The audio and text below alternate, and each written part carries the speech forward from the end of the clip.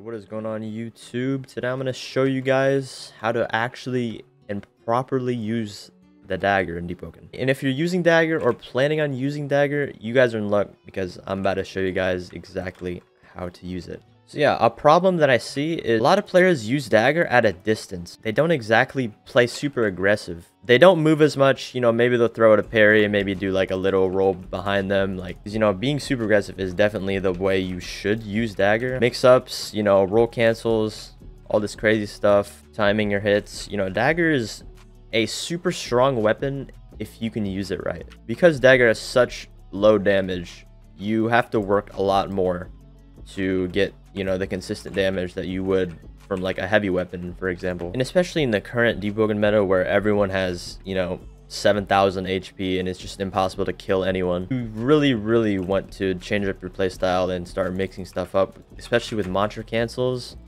and tons of roll cancels. Now I'll show some clips on the screen, and these are clips where I am the aggressor. If you're using Dagger, you need to be aggressive. You need to be in their face at all times. If you're not using it right, and you will lose like 80% of the time. You need to abuse its swing speed because, you know, it is the fastest weapon in the game, but the only problem is that its range is very lacking.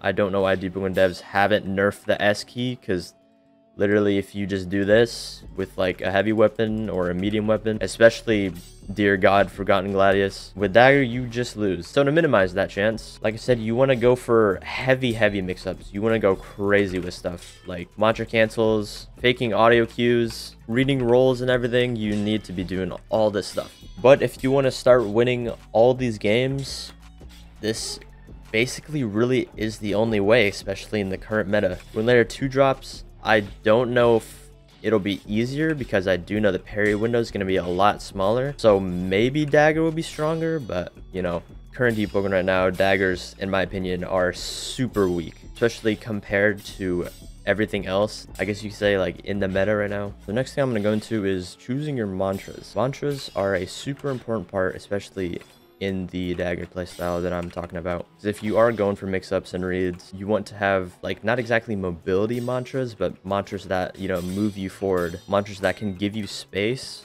and close the distance. So things like Gale Lunge, Ice Lunge, or whatever it's called, Flame Assault, Thunder Assault, Rapid Punches, you know, stuff like that. All those are really good and definitely things you want to take. But yeah, I would say that's pretty much it. You can learn some more from the clip. I do encourage you guys to pick up Dagger and try out this playstyle because it is super fun and you feel so much more mobile than ever before.